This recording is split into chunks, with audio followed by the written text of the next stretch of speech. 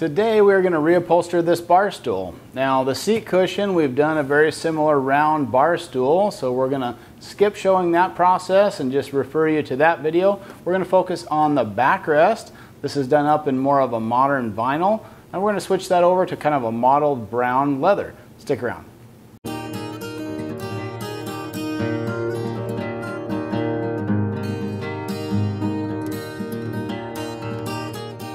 So with the backrest detached, we can get a look at that, and we may even be able to use this to pattern out our pieces of leather for the new upholstery. But what's interesting to look at on these backrests is the back side of it. Sometimes if it's the back of a chair, it may have a separate panel that's upholstered on its own and then applied with tack strips. In this case, that's not what's been done, and we're just going to match up to the original work, which is basically just a sewn pouch, and then the bottom is just turned under and stapled onto the wood frame. Okay, we've got the staples pulled and the old upholstery removed. You can either use scissors or a seam ripper just to open up those pieces, and we'll use that to pattern things for the leather pieces. You know, normally I'd use these leather marking pens. I've got about 20 of them from Tandy, and guess what? They're all dried up. It reminds me of one time I was in an upholstery leather class, and the instructor broke out a Sharpie pen, and it was almost, I felt myself gasp. I was like, "You're writing on leather with a Sharpie marker?" And yeah, he did, and it worked fine. You can do whatever you want. Just make sure that it's flat and you don't get a chance to erase it, but it still works. Just be confident in your pattern. Go ahead and trace it out and then cut it out with some sharp shears. You know, if I'm making long straight cuts, these 12-inch shears are certainly the thing to use, but on these little panels, it's all curves. Little 8 or 9-inch pair of shears will be your best bet. This is the edge that will be pulled and stapled in place, so I might leave myself an extra inch to work with and trim that in place.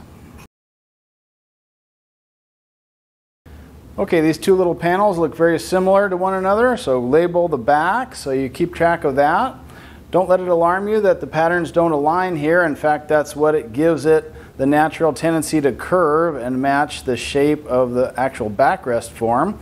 So no problem at all there. We'll go up to the sewing room and start stapling these panels together and get ready to sew them up.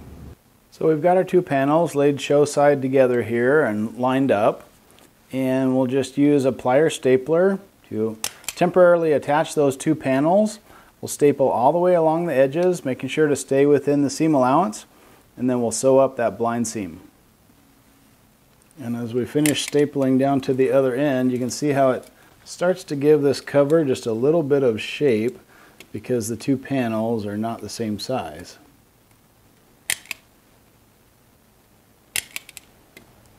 One more staple right there. Okay, so 1/2-inch seam allowance, and we'll back tack a few stitches to get started here, lock in that blind stitch.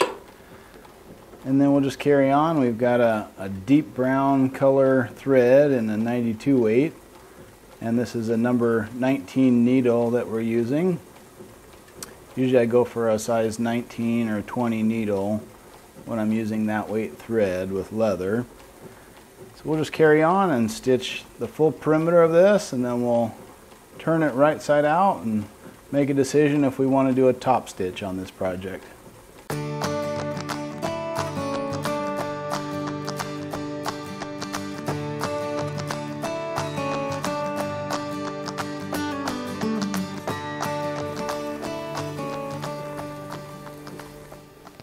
And a little back tack at the end of the seam.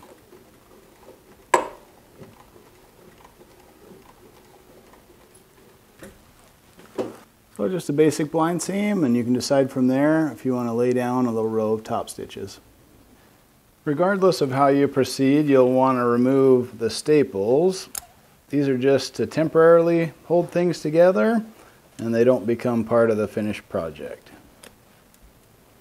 If you do decide to add a top stitch, just remember to turn the seam allowance towards the back side of this backrest cushion. Remember, we labeled that in an earlier step. Also, what you'll think about is gently opening up the seam, just kind of spreading it apart slightly as you apply the pressure to do that top stitch. And that just makes things lay a little bit nicer, and I've always found that top stitching leather just makes it behave a little better as you go to install it on the project. And so just take your time and work around, top stitch the full perimeter. So we're coming down to the home stretch on this top stitch, and the things to think about are just turning that seam allowance and gently separating the seam. So the front of the cover doesn't look much different with a top stitch, but on the back you can see how it starts to add some form and some structure to the cover. And whether that's a good thing or a bad thing probably depends on the nature of your project, and experience will tell you whether you like a top stitch or not, but it's become one of my favorite details when working with leather. So I was happy with the comfort of the old cushion, and we're just going to leave that foam in place. Got a little bit of silk film on there still. This is just to help ease the friction. Upholsterers often use silk film just to help slip the cover over with a little less resistance. Even so, it looks like this will be a bit of a snug fit, so we'll work this down. Leather does stretch. It's just a property you get used to and work with when you're doing leather projects, but sometimes I'll factor in an amount for leather stretch, usually 1/4 inch or so per every 10 inches of panel length. This is such a small project though, I didn't factor anything in for leather stretch. And this back panel, all this has to do is make it down over the edge of this plywood form so we can staple that down. So we need to come about 3/4 of an inch further, and I think we'll be in good shape. You can see at top we still have a little bit of slack there, so there's plenty of room to come down. It's just we're hitting a little friction, and you gotta work through that. Sometimes it can be actually pretty physical work for your hands and fingers.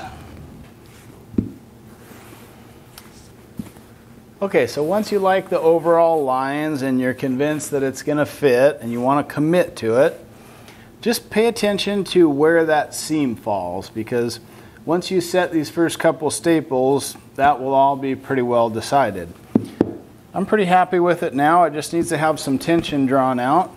And so we'll start, this is the back of the cushion, and so we'll draw that back panel down, keeping an eye on how far that pulls the seam over towards the back. And I just want it to land right on top as a real natural look for that. So once we have any of the wrinkles worked out of that, we'll set a shot or two down into the bottom of the plywood and double check the look at the top. It looks like that's pulling right where we want it to. From there, just work out towards the corners. Check frequently. Make sure it looks the way you want it to on the top side. As you get out to the corners, you can actually set your staples on the inside of the plywood, and that'll just give you more room to negotiate the top layer. So now we're all tucked in from the back side, and this is the front of the cushion. And what you want to do is make sure that that cut line from your pattern still looks good. You'd ideally like to have about a 1/2 inch of leather that projects beyond the back so you can fold that under. And it looks like our Sharpie line is still right where we want to cut, so we'll trim that to final size. Out at the corners, I'll stay a little bit wide of my line for now and trim that as I button down the corner. So now you're really paying attention to the front of the cushion and getting the tension that you desire just based on what look you're after. Fold that edge over as you bring it down to the bottom and staple it in place. So just keep working out towards one corner, and you want to be a little bit neater with your staples here than say a dust cover. Front side of the cushion, back side of the cushion. For working that corner, what you want to do is pull a little slack from the back to the front and get one staple in right there. Set that staple, then you can just bring it back at kind of a 45-degree angle before you tuck your edge in and just finish off that row of staples right out to the corner.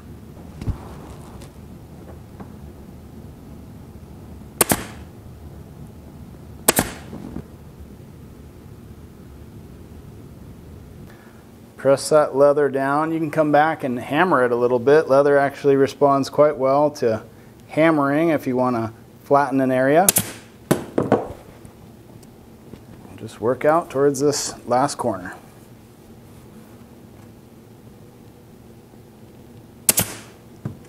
So here's that spot, front of the cushion, back of the cushion. Here's that spot where you want to pull a little bit of this material to cover your corner and just shoot that into the front side of the plywood. Got a little bit too much material here at the corner, so we'll keep trimming that back gradually. Just pull the side in and get a shot right in there from front to back to secure that corner.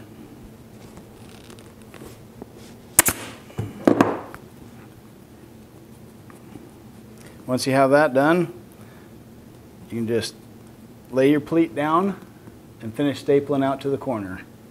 And you can just use a little trim hammer to pound down the seam a little bit. I'm not pounding down the staples here because my staple gun already sets those nice and flush or a little bit into the material of the leather.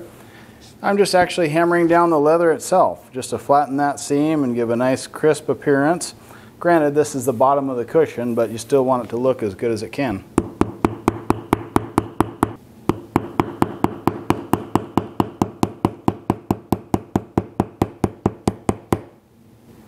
And then even the corner itself will flatten out nicely with a little work with the hammer. And finally, we'll just reattach the hardware and get this cushion installed on the chair.